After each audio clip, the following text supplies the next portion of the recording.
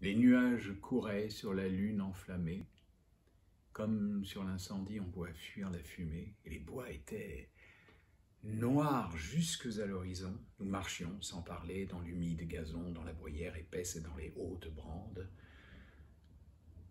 Lorsque sous des sapins pareils à ceux des Landes, nous avons aperçu les grands ongles marqués par les loups voyageurs que nous avions traqués. Nous avons écouté, retenant notre haleine, et le pas suspendu, ni le bois, ni la plaine ne poussaient un soupir dans les airs, seulement la girouette en deuil criait au firmament, car le vent, élevé bien au-dessus des terres, n'effleurait de ses pieds que les tours solitaires, et les chênes d'en bas, contre les rocs penchés sur leurs coudes, semblaient endormis et couchés. Rien ne bruissait donc, lorsque, baissant la tête, le plus vieux des chasseurs, qui s'était mis en quête, à regarder le sable en s'y couchant, bientôt lui que jamais ici l'on ne vit en défaut, a déclaré tout bas que ces marques récentes annonçaient la démarche et les griffes puissantes de 2 grands loups cerviers et de 2 louveteaux. Nous avons tous alors préparé nos couteaux, et cachant nos fusils et leurs lueurs trop blanches, nous marchions pas à pas en écartant les branches. 3 s'arrêtent, et moi, cherchant ce qu'ils voyaient, j'aperçois tout à coup 2 yeux qui flamboyaient, et je vois au-delà quelques formes légères qui dansaient sous la lune au milieu des bruyères, comme font chaque jour, à grand bruit, sous nos yeux, quand le maître revient, les lévriers joyeux. Leur forme était semblable, et semblable la danse, mais les enfants du loup se jouaient en silence, sachant bien qu'à 2 pas, ne dormant qu'à demi, se couche dans leur lit l'homme, leur ennemi. Le père était debout, et plus loin, contre un arbre, sa louve reposait, comme celle de marbre qu'adoraient les Romains et dont les flancs velus couvaient les demi-dieux, Rémus et Romulus. Le loup vient et s'assied, les 2 jambes dressées par leurs ongles crochus dans le sable enfoncé.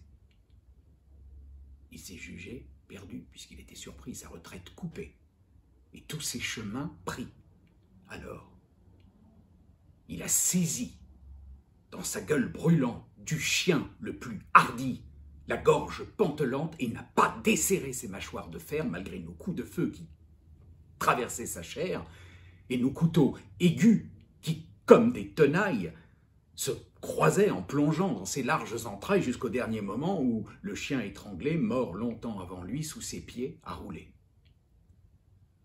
Le loup le quitte alors, et puis il nous regarde.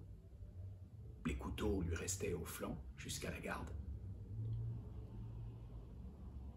Le clouait au gazon, tout baigné de son sang, nos fusils l'entouraient, en sinistre croissant. Il nous regarde encore,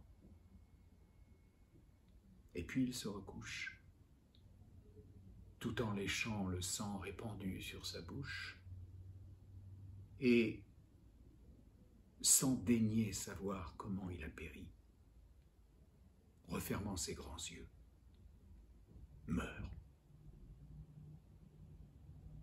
sans jeter un cri.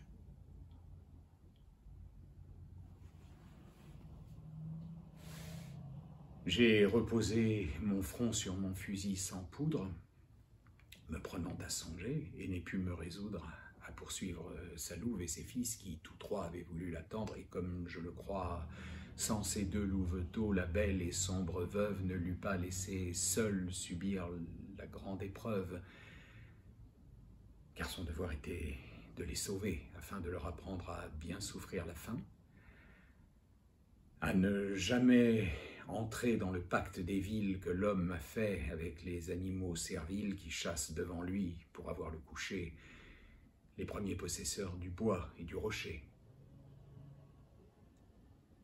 Hélas, ai-je pensé, malgré ce grand nom d'homme, que j'ai honte de nous, débiles que nous sommes.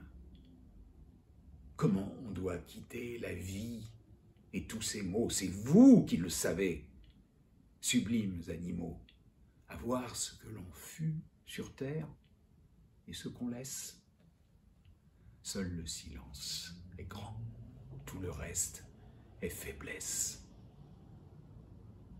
Ah, je t'ai bien compris, sauvage voyageur. Et ton dernier regard m'est allé jusqu'au cœur. Il disait, si tu peux. Fais que ton âme arrive, à force de rester studieuse et pensive, jusqu'à ce haut degré de stoïque fierté où, naissant dans les bois, j'ai tout d'abord monté. Gémir, pleurer, prier est également lâche.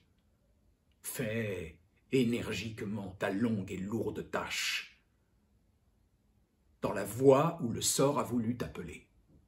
Puis après, comme moi, souffre et meurt sans parole.